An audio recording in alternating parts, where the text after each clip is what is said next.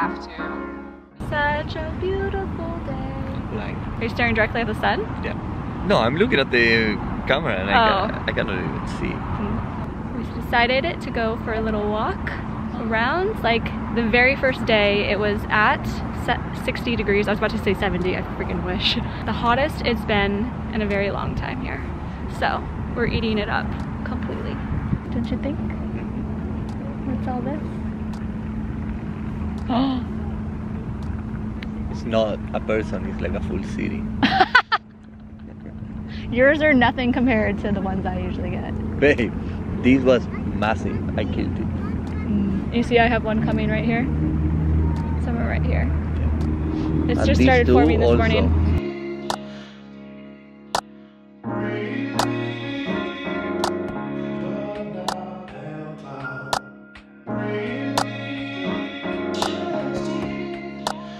And by the way, hi, welcome to another vlog. I realized I didn't do like a quick little introduction.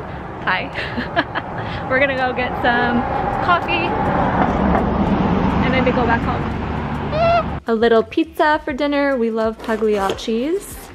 We always do like a half and half, something that I want and half something that Juan wants. So I just got margarita, and then Pagliacci's seasonal special is the Argentine. Well, one of the pizzas is. So we got half of the Argentine. Delicious. Thanks, babe.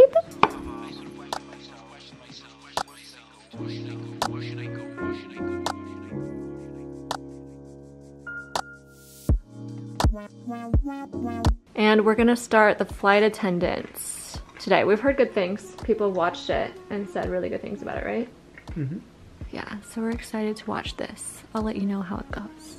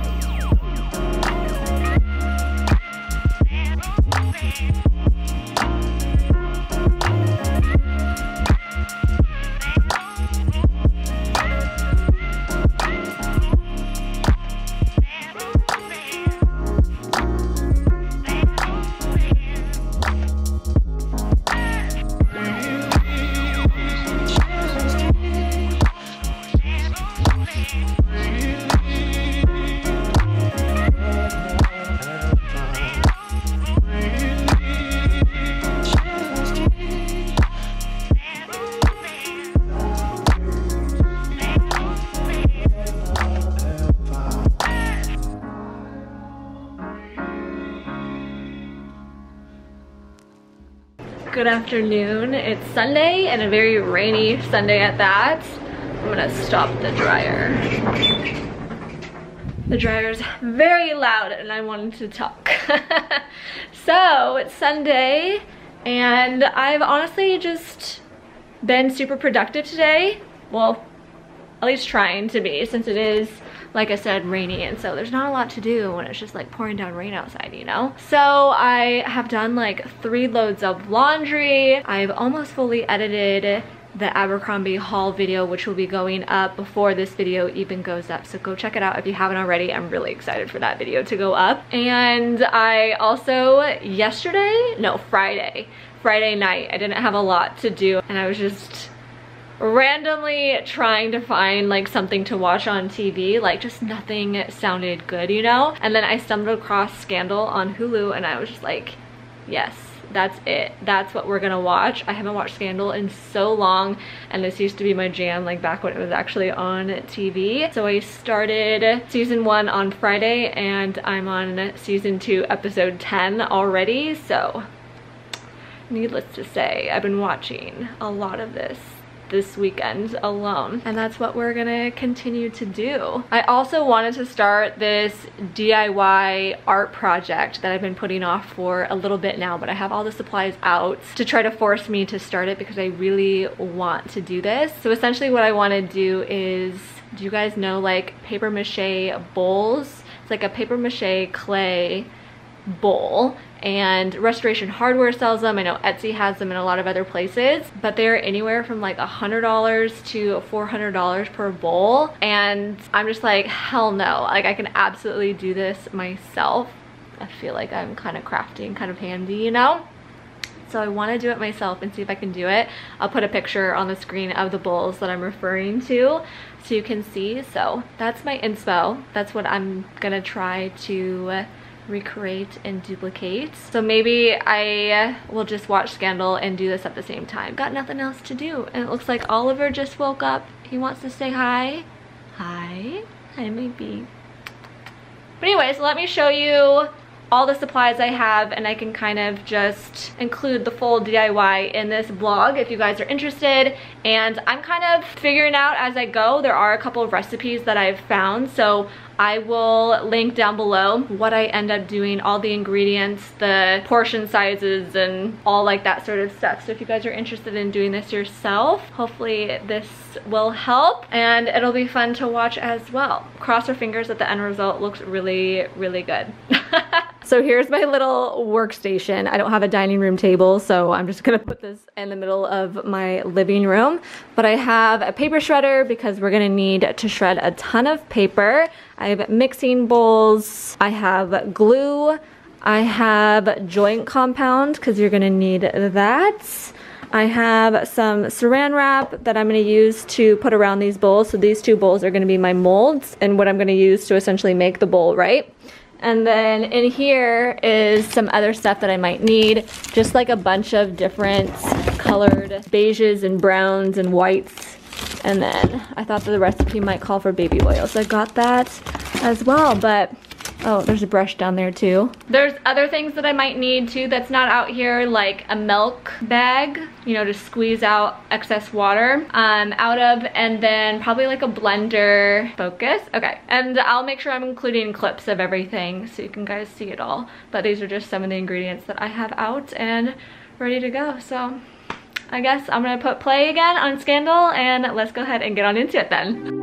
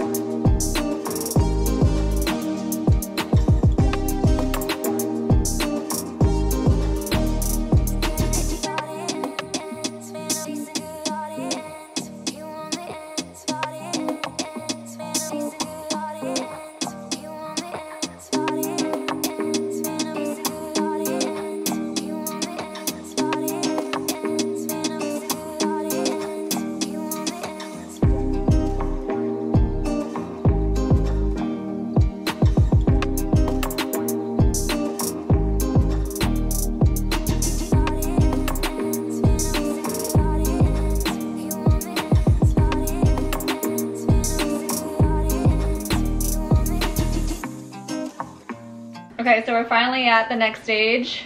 That took a while. I actually ended up not shredding enough paper, so I had to like do it twice, but once you get to the rhythm, it's not so bad. So this is about, I think, 9 cups of wet paper, so that's pretty good. I'm not really gonna measure this as much. It's supposed to be like a half cup-ish, and this is just flour.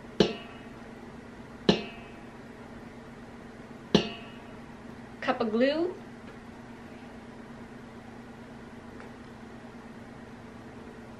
This is gonna be really messy.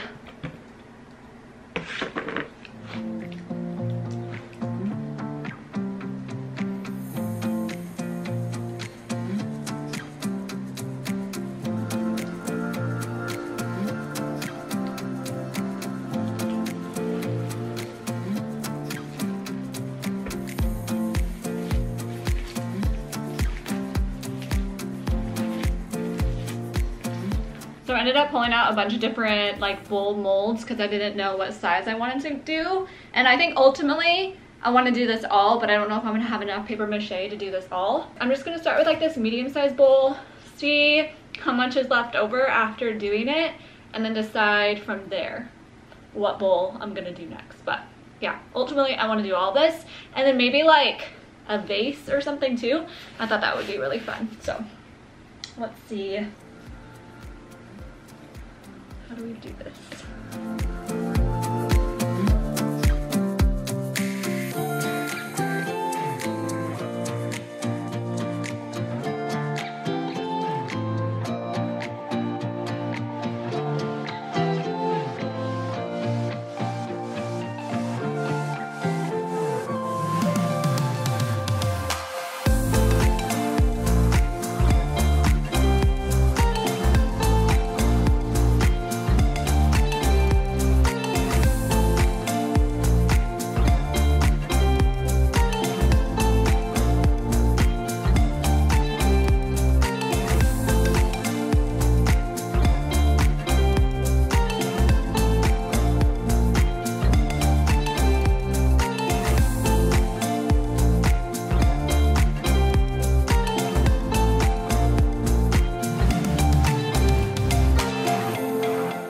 It's now a couple of days later and I wanted to give you guys an update on how the bowls are doing. It's taking a lot longer than what I thought to dry. So let me turn you around. So I ended up doing 3 bowls, this little base, and then this little whatever catch-all is what it's gonna be. That was just like left over. But essentially on the day that I filmed, I ended up doing this bowl, and this little thing because it was left over. And then the next day I ended up doing the big bowl and the vase. So I think in total this was about 28 cups of paper, like wet paper. I kind of went above and beyond. I don't know, I just had like so many ideas of what I wanted to do because I wanted to do like a plain bowl. I wanted a bowl like this that had like a little bit of a lip, and then all of them I added like bases to them too. But then this one is like more indented and I thought that was really cool. And then this one, you kind of have to like trust the process, and I have an idea in mind of how like I want it to end up. So we'll see if it ends up working out that way. All of like the original bowls are all still in this, like the mold, right? These have been drying a day longer than the other ones, and they're still kind of wet. I'm thinking like tomorrow I might be able to flip them, take the bowl out and let the inside of it dry. You obviously want it dried before you start painting and before you start moving it too, because you don't want it to like fall apart on you. So anyway, that's the current status of that. This is pretty much going to be turned into a week in my life because I don't want to end the vlog without showing you the finished product of these and what they look like. So I'll probably start to talk about these again when I'm ready to paint them, but this is kind of where we're at. So it's currently after 5:30 now. It's actually almost 6 o'clock. It's 5:40. And so I think that I'm gonna film a night vlog. I haven't done like a night in my life in forever. I think I've only done it once ever. But before we do that, I am actually getting ready to sell my car tomorrow. So I need to clean out my car fully.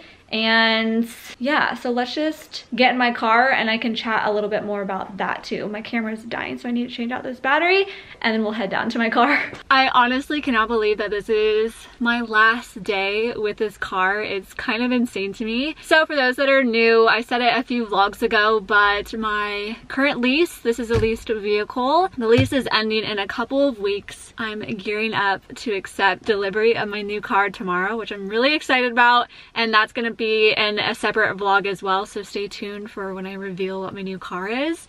But before I accept delivery of that, or I guess it's independent of one another, but I'm getting ready to sell this car tomorrow. I'm actually really excited about it too, because I don't know if you guys have ever heard of the company Shift, but they buy and sell cars, and they're like an e-commerce website, and they have like an app and stuff, so they make buying and selling cars like really easy. and they recently, I think in the last year, launched in the Seattle area. They're a San Francisco based company. They're gonna come to my house and check out my car and just take the keys from me and everything. Juan, if you guys remember, he recently bought a Mazda, so he actually went through and bought the Mazda, but he needed to sell his car too, and it was a leased vehicle, and he ended up going through Shift as well. I'm really excited to go through Shift because I don't feel like there are a lot of opportunities with a leased vehicle that you make some sort of profit, because if you've done a lease before, there's obviously a residual value, and so your buyout amount and what the trade-in value is has to either equal out or get some sort of profit in order to do that, instead of just like returning the lease back to the leasing company, you know. But luckily in my case, and in Juan's case as well, the value of these cars have held really well throughout the years, and so my residual value is pretty low compared to what the trade-in value is going to be. So I'm actually going to end up seeing a profit, which I'm really excited about. So I'm going that route with this car, and yeah, that's pretty much that. But yeah, they're coming tomorrow morning, and so I need to just clean up this car a little bit. They don't require it by any means, but I for sure like need to clean it out and get a bunch of just like this shit that I have in my car, take the mount down, and then I have like a toll pass on my car too. And then while I'm at it, I was just like gonna dust it a little bit and vacuum it, not go overboard, but I want it to be in fairly good condition when they come check it out, so that I can get the maximum value that they estimated. Obviously I don't think a dirty car is really going to impact that at all, but I want to make sure it looks good. So anyways, let's start cleaning, and yeah, I'm excited for my new car. I felt like Christmas morning when I woke up. I thought it was today, and it wasn't, and I was devastated. About to leave, already packing. Come with me, I'm not really asking. We'll get away to a place where we don't know. About to see the world in action, what we can be, life with no distractions. We'll get away, this is what we waited. A little tip, if your car seats are perforated like this, if you hit it, a lot of like the dust and dirt that's stuck in the little holes will come out. So that's why I'm hitting it, if you guys are curious. Living life with the lights out, die with my own doubts. Be free with me. Let's go, let's be free with me.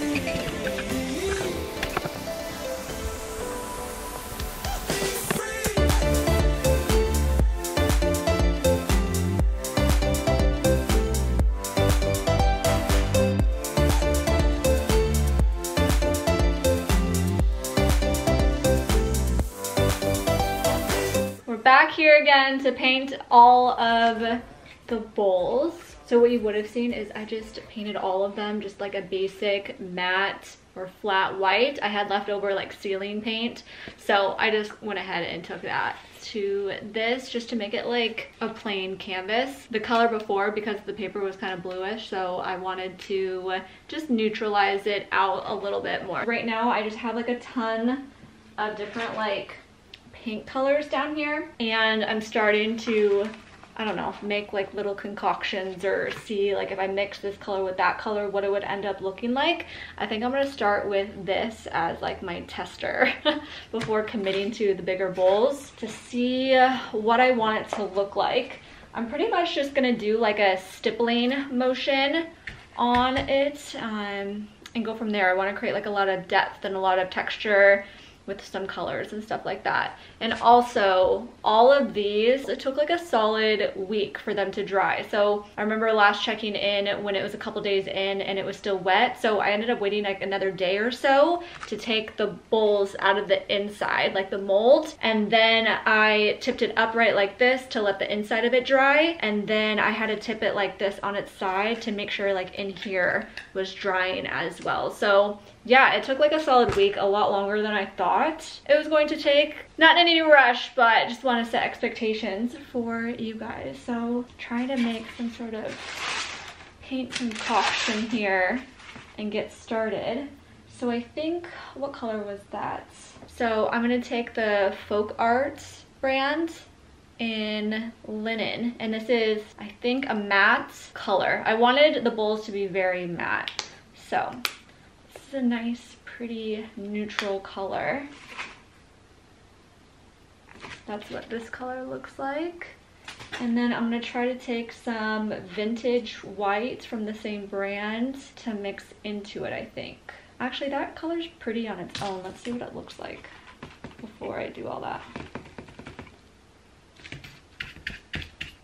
Oh yeah, that's pretty dark. That's what that color looks like. But that actually might be a good base. Let's see. Okay, let's see this. Just took a little of the vintage white with the linen color. Yeah, that's a super pretty color too. Very beigey. Let's see if I take that color. That's pretty. Okay, well, I'm just gonna experiment and stipple this on. It's kind of like what I'm doing on the sides. That looks a lot better than going like full solid in the inside. See, just a little trial and error and figure it out.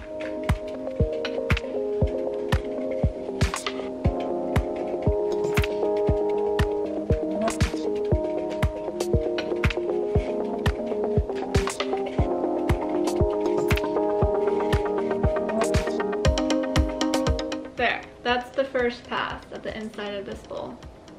So we'll see how it dries, and I'll continue with adding layers.